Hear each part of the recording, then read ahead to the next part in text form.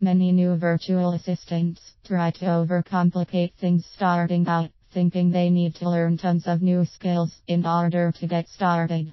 The thing is, when are you ever ready to get started and get your first client? Many new virtual assistants will also commit to learning new skills because they are confused about what they can offer, and they don't realize that they already have some valuable skills and knowledge that they can use. But instead of getting the foundation for their business set up properly and looking for clients, they keep cutting out more and more money, taking one course after another, building a list of skills that they may not even use once they actually have clients. I recommend identifying and starting with skills you already have. It's very unlikely that you have no skills at all. If you've ever had a job, work as an apprentice, or an intern, or even volunteered, you have developed skills of some kind. You may have taken courses or training previously where you have developed some skills. Make lists.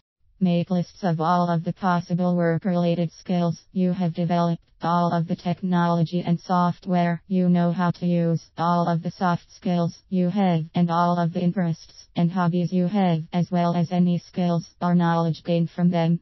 Why consider your hobbies and interests? You actually may be able to draw on your knowledge and skills you have learned or developed and incorporate them into your business. Allow yourself to think outside of the box.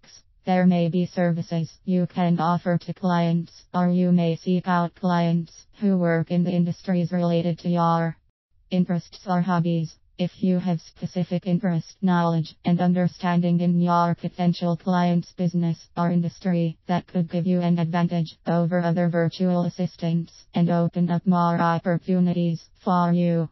Identifying the skills you already have and focusing on offering those to potential clients gives you a place to start now.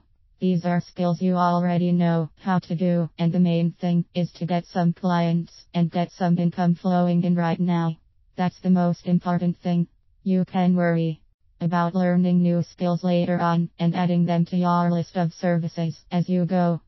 The more clients you work with, you will discover who your ideal clients are and what types of things they need help with. If you find many of them need help in areas that you don't have experience in or that you don't know how to do, and you are interested in learning or developing those skills, then you can look at taking more training in those areas.